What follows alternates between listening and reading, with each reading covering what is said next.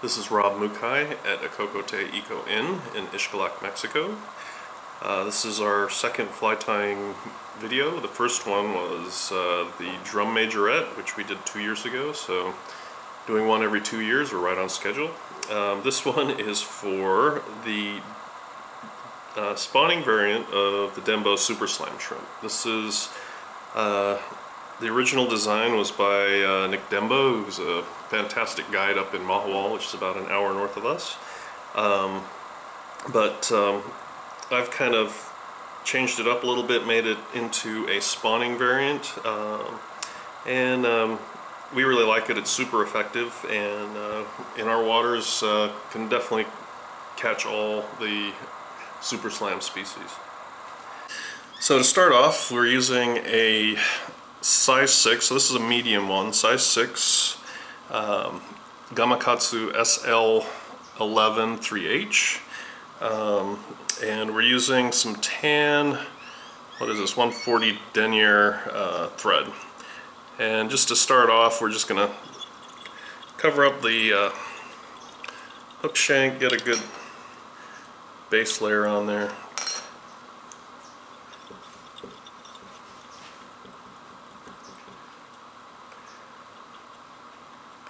Then we're going to put on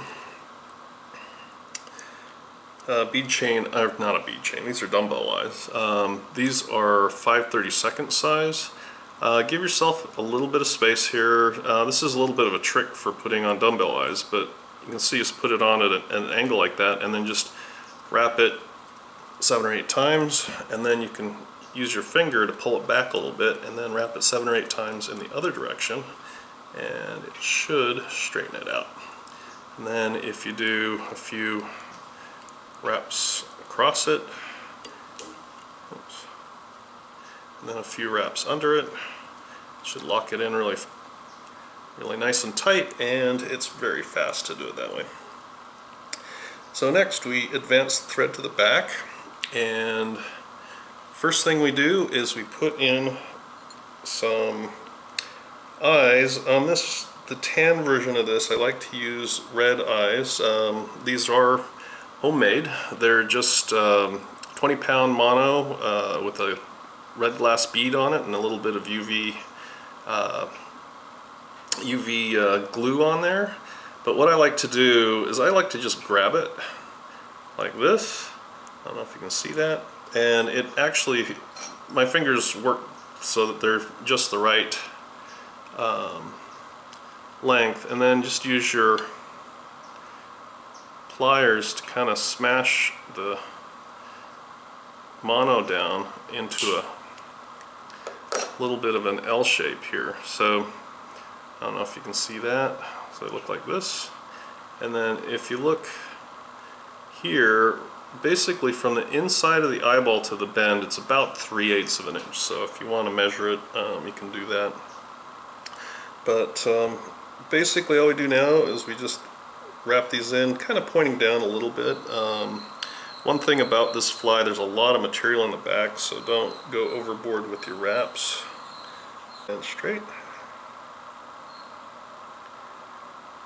There we go. And then just kind of cover them up a little bit. Okay, so the next piece is, this is an EP silky fiber in a 3D fluorescent orange, and you know, you take, if you wrap it, it's like a toothpick size. Anyway, the important thing is to kind of taper it, so when you do this, it's got a nice smooth taper to it, and it's not looking like it got chopped off. And then just put a loose wrap around it, and then just kind of pull it tight. And then you really only need a couple of wraps to hold it in place. And then you cut this off, cut it off at an angle right at the eyes, and it'll lay down just like that. That's kind of what we want. Next piece is going to be EP silky fibers, again 3D tan this time. Basically what I like to do with this is I'll kind of give it about a shank length, and then fold it over like this, and then just cut it. And then again, this time you want to taper it on both ends.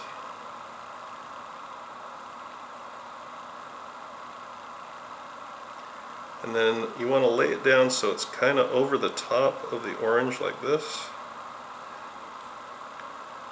And just kind of give it a couple of wraps.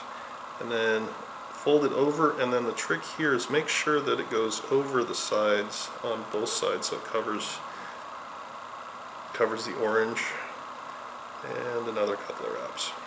We'll hold that again.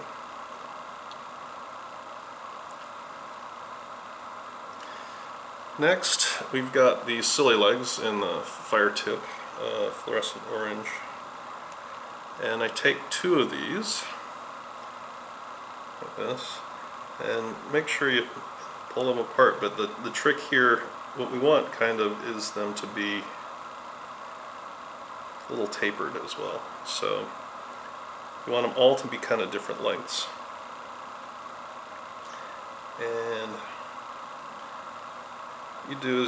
what I do is I'll put it in front of the thread ball, and then you stretch it back a little bit. And if you stretch it and tie it down, it'll actually kind of poof it out a little bit, and that's kind of the look we want.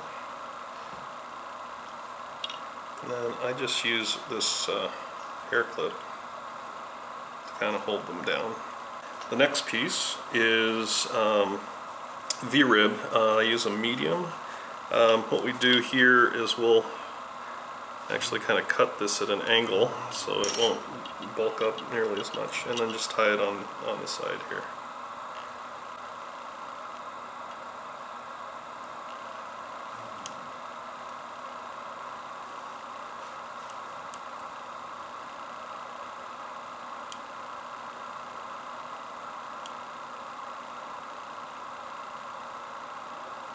Okay, now once you got that tied in, we're going to work up the shank of the hook, but we don't want to completely cover this orange. So what we want to do is we take a loose wrap, and we'll come up underneath and pull it tight, and then just move it forward a little bit. Again, a loose wrap, and pull it tight from underneath. And do one more, and then you've kind of held it down. I just throw a half hitch in here. Throw this on here, so just hold it. At this point, I like to throw in a drop of super glue just right on the tail bit here, just to hold everything together. You can throw one on the eyes as well if you want. And then we just kind of roll this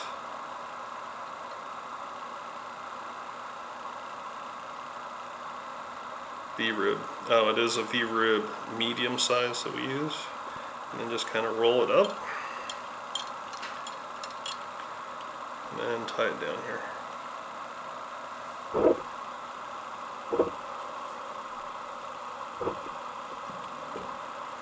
I like to tie it on both sides.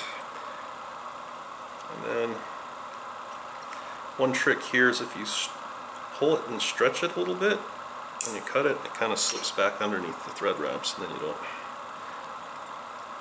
lose it.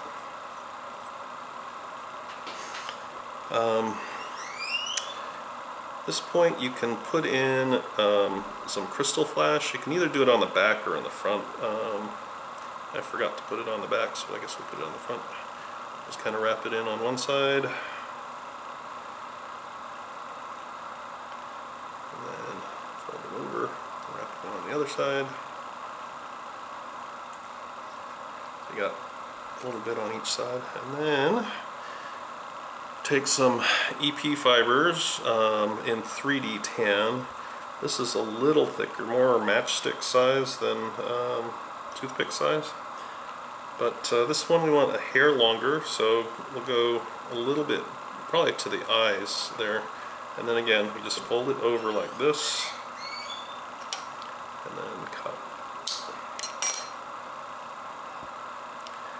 And again, don't forget to taper the ends.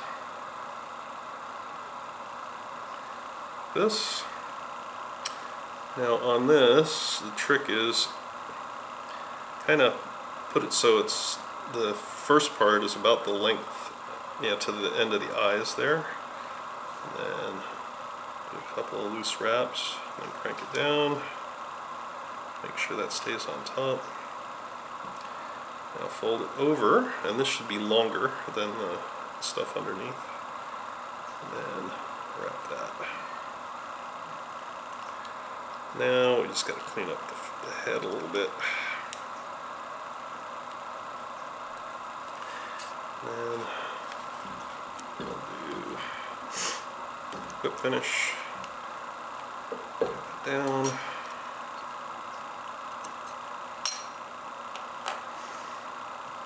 And then the bit here on the legs, it's easy kind of to do it this way. You have a good view of what it actually looks like, but you just want just the very orange tips to just be the tips showing,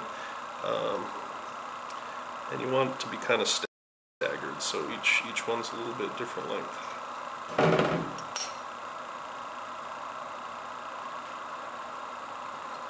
we can clip these guys off along.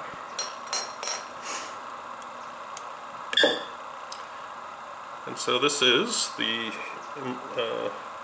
spawning variant, I guess, of the Denbow Super Slam shrimp. Now the other thing you can do to finish this off is you can bar the body with, I like to use Marigold Sharpie, but apparently that's been discontinued.